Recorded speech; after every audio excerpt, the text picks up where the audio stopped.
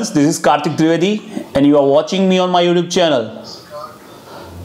So आज हम देखने जा रहे हैं जायरोस्कोपिक कपल के न्यूमेरिकल. जिन लोगों का थ्योरी वाला कंसेप्ट क्लियर है वो इजीली इसको समझ पाएंगे. आपका अगर थ्योरी फंडा क्लियर नहीं है तो आप पहले वो आगे के वीडियो देख लें बाद में इधर आए, ठीक है.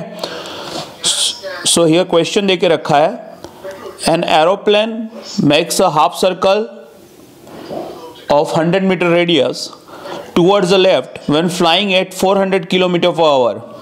The engine and the propeller of plane weighs 500 kg and has a radius of gyration of 30 cm. The engine rotates at 3000 rpm anti-clockwise. When viewed from the front end, find the gyroscopic couple and its effect on aeroplane. सो यहाँ पे एक numerical लेके रखा है मैंने. यहाँ पे 4 numerical इस वीडियो के अंदर लेके रखे. तो आप इसको समझ के इसके जैसे जो सिमिलर न्यूमेरिकल्स है आपको सारे वो क्लियर कर देना जो जीट्यू के अंदर पूछे गए हैं आपके टेक्स्ट बुक के अंदर से, ठीक है. तो आप अच्छा ऐसा मार्क स्कोर कर सकते हैं. तो सबसे पहले यहाँ पे देखे रखा है aeroplane makes a half circle of 100 metre radius. अब ये रेडियस है उसको बोला जाता है radius of curvature capital R which is 100 metre. वो कहाँ पे जरूर पड़ेगा? तो वहां जरूर पड़ेगी ये v is equal to are omega में, ठीक है. सो ये आर देके रखा है रेडियस.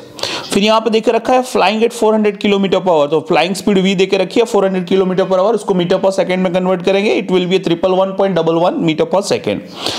उसके बाद मास देके रखा है. मास है 500 kg. So m is given and had a radius of gyration 30 centimetre. So centimetre है मीटर में कन्वर्ट करेंगे. It will be 0.3 metre. Radius of gyration का सिंबल होता है k. अब वाई ये सारी चीजें देके रखी है उसने because we know that the equation of gyroscopic couple is I omega omega p. Omega ढूंढना है 2 पाई अपॉन 60. ओमेगा p ढूंढना है तो v अपॉन r करना है. Capital V upon capital r radius of curvature. और I ढूंढना है तो mass into radius of gyration का square. We know that I is equal to m के square. So this much of data should be there. सो हमारे पास ये है. फिर उसने n भी देके रखा है. Engine rotates 3000 rpm. So omega 2 pi upon 60 तो ओमेगा मिल जाएगा 314.16 रेडियन पर second. And we know that now I is equal to nothing but m के स्क्वायर. मास है 500 k है. Radius of gyration which is 0.3 metre.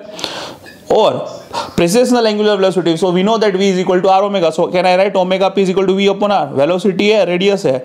सो ये अपना हो जाएगा 1.11 रेडियन पर सेकेंड. तो हमारे पास सिंपल इक्वेशन जायरोस्कोपिक कपल का I ओमेगा ओमेगा p. तो इस पर डाल दो तो आपका आंसर मिलेगा न्यूटन इंटू मीटर. हमें आंसर मिल गया किलो न्यूटन पर मीटर. फिर यहाँ पे बोला effect of reactive gyroscopic couple. तो ये तो हमने थियरी करी वही चीज है. कैसी इफेक्ट? सो यहाँ पे बोला हुआ है कि इंजन रोटेट एंटी क्लॉकवाइज और कौन सा टर्न ले रहा है. तो यहाँ पे लिखा होगा aeroplane makes half circle towards the left. So aeroplane left turn ले रहा है और प्रोपेलर रोटेट हो रहा है और इंजन रोटेट हो रहा है एंटी क्लॉकवाइज. तो इसकी क्या इफेक्ट आएगी? तो वो ऑलरेडी थियरी वाला पार्ट है मैंने आपको समझा दिया. तो इस तरीके से आपको ड्रॉ करके उसको दिखा देना है, ठीक है. सो दिस इजी बहुत इजी न्यूमेरिकल आएंगे इसके. और एक देखते हैं. चलो जीटी में पूछा गया. यहाँ पे पूछा गया moment of inertia of an aeroplane air screw is 20 kg metre square. सो यहाँ पे I देके रखा हुआ विच इज 20 kg पर metre square. Speed of rotation n देके रखा है 1250 rpm क्लॉकवाइज, ठीक है. तो n देके रखा है तो ओमेगा मिल जाएगा 2 पाई अपॉन 60. सो ये रेडियन पर सेकंड हो जाएगा. When viewed from the front, the speed of the flight is 200 km/h. So speed देके रखी है कैपिटल V. उसको मीटर पर सेकंड में कन्वर्ट करना होगा विच इज 55.55 मीटर पर second. Calculate the gyroscopic reaction. So we have to find C I omega omega p on the aeroplane when it makes the left turn on the path of 150 meter radius. तो सबसे पहले यहाँ पे I उसने देके ही रखा हुआ है 20 kg मीटर स्क्वायर. फिर यहाँ पे angular velocity. So you know that omega p is nothing is equal to what? Omega p is equal to v upon r. तो v भी देके रखा है. r है अपना पास 150. सो इसे डिवाइड करो ओमेगा p मिल जाएगा. We know that gyroscopic couple c is equal to what? I omega omega p. So I 20 omega 2 pi upon 60. Omega p is equal to capital V upon capital R. सो ये हमें gyroscopic couple मिल जाएगा. और effect of gyroscopic couple when aeroplane takes a left turn. सो वो अभी मैंने आपको theory बताया. इस तरीके से आपको ड्राइंग ड्रॉ करके उसको समझाना है. सो बहुत ही इजी इसके न्यूमेरिकल है, ठीक है. Now ship is propelled by a turbine rotor having mass of 600 kg and speed of 2400 rpm. The direction of rotation of rotor is anti-clockwise when viewed from the bow. The radius of gyration of rotor is 450 mm. Determine the gyroscopic effect. 1. When ship is steering to the left in a curve of 60 meter radius at a speed of 18 knots. और knots को metre per hour में convert करने का उसने formula दिया है, अगर ना दे आपको याद रखना है. Second, when ship is pitching in simple harmonic motion with a bow descending with maximum velocity, the time period of pitching is 18 seconds and the ship pitches 7.5 degree above and 7.5 degree below the normal position. Third, when ship is rolling and at the instant its angular velocity is 0.035 radian per second counterclockwise when viewed from the stern. And 4, also find the maximum angular acceleration during pitching. अब ये example मैंने जानबूझ के लिया हुआ है क्योंकि इसमें बहुत सारी चीजें आ जाती है, ठीक है, तो इसको समझते हैं. तो सबसे पहले मास देके रखा हुआ है 6000 kg, स्पीड ऑफ रोटर देके रखी है वो है 2400 आरपीएम. जैसे स्पीड देके रखे ओमेगा मिल जाएगा 2π/60. Same way radius of gyration देके रखा हुआ है इसने. रेडियस ऑफ गायरेशन कहाँ पे है, यहाँ पे आप देख लेते हैं. तो यहाँ पे लिया हुआ है radius of gyration 450 mm. So let's see the data. Yes, यहाँ पे radius of gyration road is 450 mm. तो आपको इसको मीटर में कन्वर्ट करना नहीं भूलना है, ठीक है. So it will be a 0.45 metre.